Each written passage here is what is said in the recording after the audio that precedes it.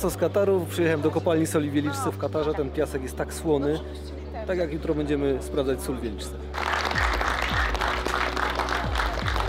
Wcześniej tak trochę podśmiechiwałem się z kierowców rajdowych, w rajdach okręgowych, dlaczego oni nie jadą tam tak szybko. Natomiast gdy przyszło co do czego i między drzewami trzeba było przejechać zakręty 160 czy 180 km na godzinę, pamiętam jak drgała mi noga na pedale gazu i byłem żywo zestresowany. Pamiętam rozmowy z pierwszymi mechanikami w zespole Subaru Poland Rally Team, którzy mówili, że jeżeli się boję, to może należałoby wrócić na tor. Natomiast ja czułem, że trzeba przekroczyć raz na jakiś czas granicę, żebym mógł się poczuć swobodnie. I tak też jest na tym etapie po tych 5 czy 6 latach aktywności. Raczej ten strach nie jest związany z odcinkami specjalnymi, bo mniej więcej z każdym kolejnym rajdem wiemy coraz lepiej z Szymonem, co robimy, czym się zajmujemy.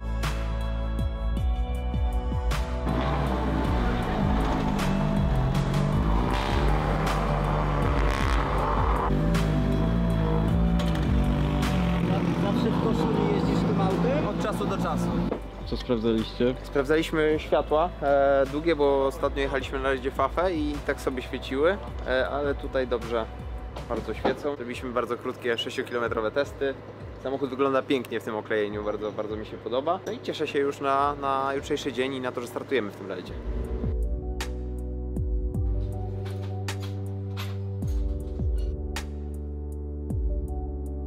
Nauczyłem się na błędach, 490. A, no to skromnie. Skromnie MHI założona, była w tamtym roku, w tym roku normalna turbina. Będzie łatwiej to opanować. Tak. Mamy jeszcze 30 minut do startu, zapoznanie takie nie najbardziej wymagające, ale taki rajd wymaga zachowania koncentracji i pokory, bo zawsze się coś może wydarzyć.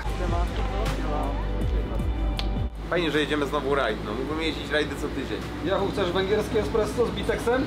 No pewnie. Węgrzy piją espresso i dolewają do tego, czy tam psikują bitej śmietany. Niesamowite.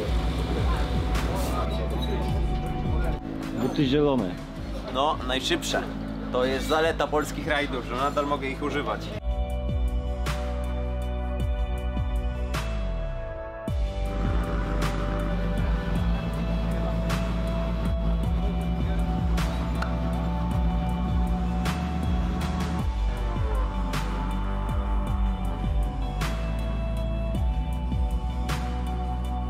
Możemy wjechać na czerwony.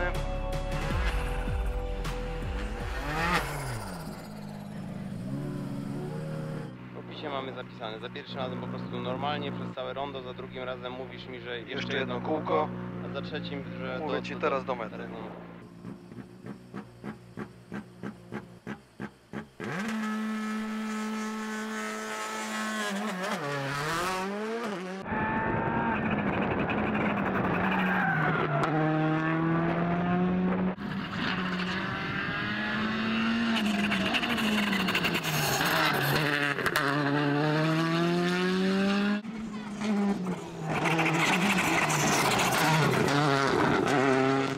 Dojechaliśmy, pierwszy odcinek.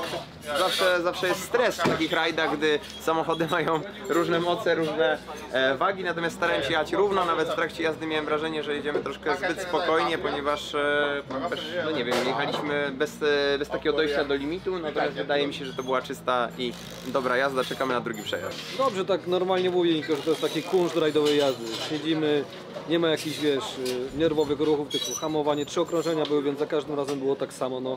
Profesor. A opony się grzały mocno?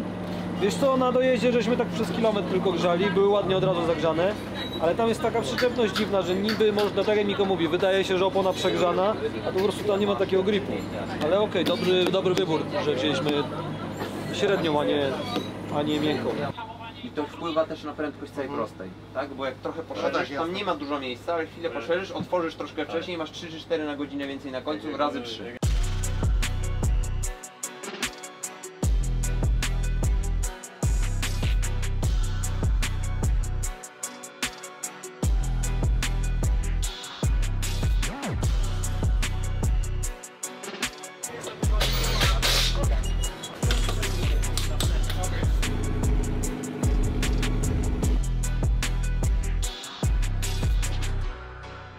Hamuj lewy, 24 minus lewy, 50, 7 minus lewy, krótszy, 120, zdróż 5 plus lewy, średni soft.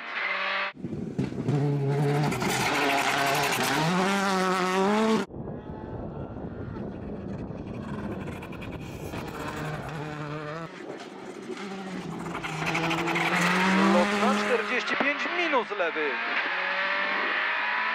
Dobra, hamujemy. Trochę tak pływał, ale dało się jechać. Bo i tak... Mocniej hamowałeś ten taki czwórkowy, tu bliżej ronda. Tak jak mówiłeś, uderzałeś tak w hamulec. To prawda, ale aż tak niosło, nie? No, a się zastanawiałem, z czego to, czy z opony tego S10, czy to nie było odczuwalne? Nie, niosło, bo byliśmy blisko limitu na tym hamowaniu, ale ogólnie tyłem prowadzało na hamowaniach z opony. Okej. So we need headphones. With this car, okay. Yeah, we have headphones and probably we will put some tires, we will wait for the weather. I don't know, maybe this is a 02 or a W. Było sucho, Miko, kompletnie? Sucho cały czas. Mama nie trzymała ciśnienia na robocie. Nie no, uczy się dopiero. Ale Mateusz rozdziela, mówi, że W tym samym przejdzie. czasie rozmawiałem ja z Mateuszem, Miko rozmawiał z mamą i mama mówi leje, zmieniajcie koła, Mateusz mówi popadało, będzie sucho. Chodzisz do przedszkola? Fajnie w przedszkolu? Siadaj tu jak chcesz. Siadajcie.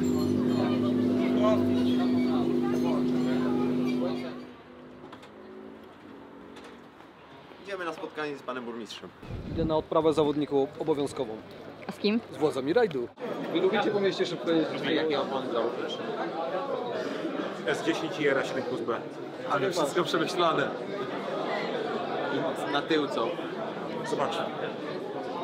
Jakiś zapas? Na miejscu. Ruszamy właśnie do zapoznania z odcinkiem miejskim, który przejdziemy wieczorem. Jedziemy rajdówkami. Zapoznanie rusza o 17:30. To już jest gratka dla kibiców, ponieważ wszystkie rajdówki zrobią 2 przejazdy powoli, a chwilę później ruszą na ostro w odwróconej kolejności. Ja gotowy? Jedziemy, tak? Tak. 32 plus lewy, krótszy in. Przechodzi 3 prawy in, otwiera. Bez krótszy. Zastanawiam się, czy jest sens o te różne tam krawężniki zahaczać. No. Ale kojarzysz to wejście na ten główny w centrum, Tak. lewy do prawy. Nie wiem, czy to nie jest sztuka dla sztuki, ale wydaje mi się, że ma sens. Bo mówisz o lewym kole. Mówię lewe koło, potem to prawy kawałek i prawy i lewy. Tak. I zjazd w dół. 30, hamuj, 1 prawy za opony. 30, może 3 plus prawy. Dzięki, miątka. Super. 10 na powrót, godzina 17 i 10 na powrót. Dobra, to już wiem. To jest zrobione tak, że niektóre auta jadą co 2 minuty, co drugie jedzie co 2 minuty, a co drugie jedzie co minutę.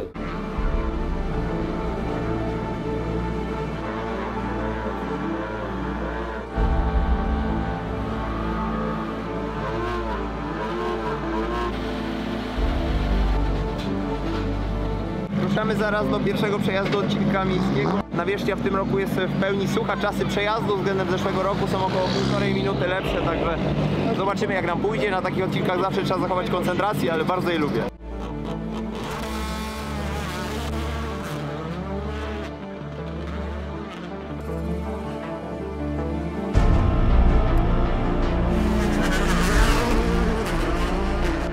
Hamuj, 1 prawy za oponę. 30, może 3 plus prawy.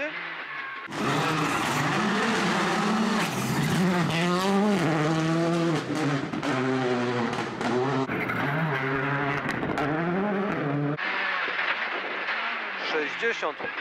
2 minus lewy, krótszy, nie ciąć.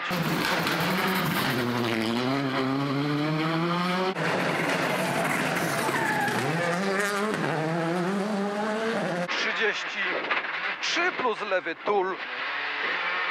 50, 7 lewy, krótszy.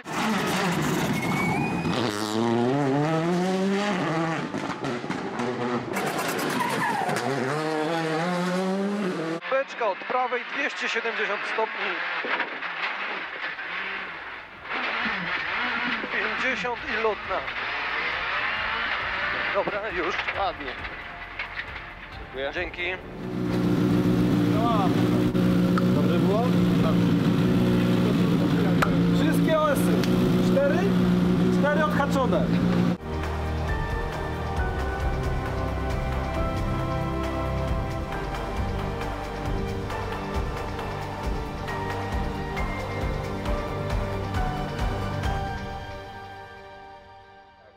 No bardzo ładnie, czysto pojechałeś. Widzi nas? Ale jest skupiony, nie? Ale idzie na kapci, nie rozwaliła się. No, cwaniaczki, nie? Patrz, nie wiedzą, co się będzie działo. Patrz, Kinga, to. Guido! Jest, wyrobi się. Proszę. I ten ząbek, nie? Złomek. Guido. Nic, no to jest jedyne co powiedział w tym filmie. Guido. Ja myślałem, że on jest Luigi. No ja już mam nowy dowód na Kenię, także odkąd Kenia jest w Unii Europejskiej, to bez problemu już sobie jeżdżę. A bierzesz czapkę ze sobą na pętlę? Masz w aucie. Nie biorę. Nie biorę. Mówisz, żeby wziąć? No wiesz. A już widelec do jakieś wywiady do BBC.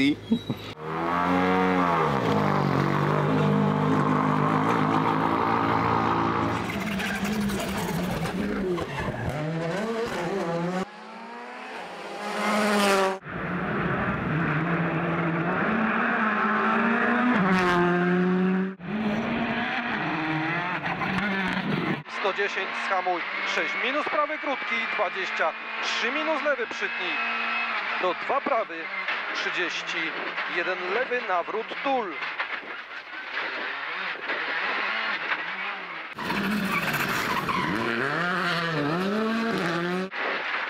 ...34 plus prawy średni zahacz, 70, 7 plus lewy.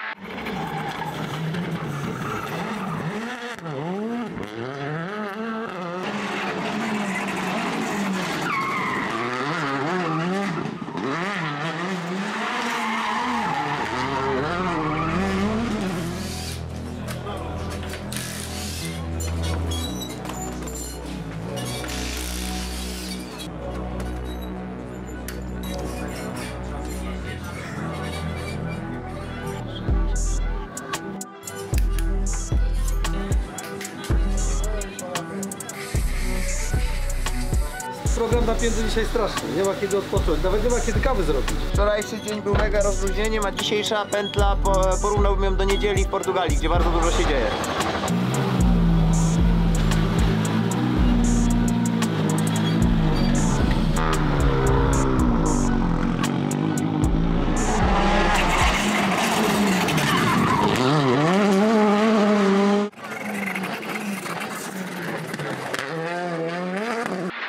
Nawrót 360 stopni.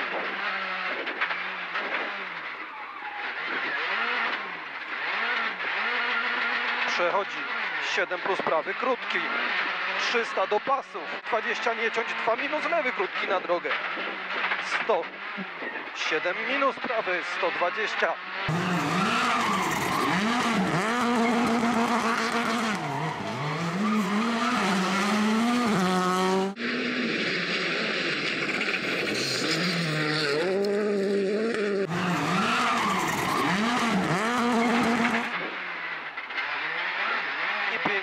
Lotna. Dobra, dzięki. Dziękuję bardzo. Dzięki. Dobra robota. Plan wykonany. Teraz co mamy z oficjalnych rzeczy?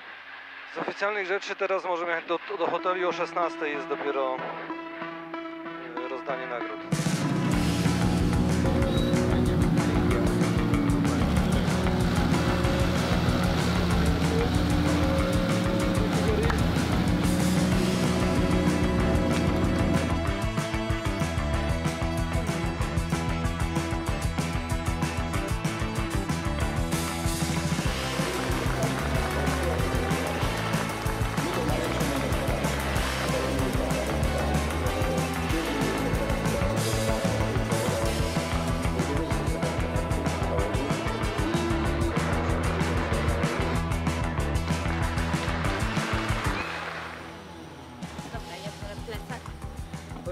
No pięknie.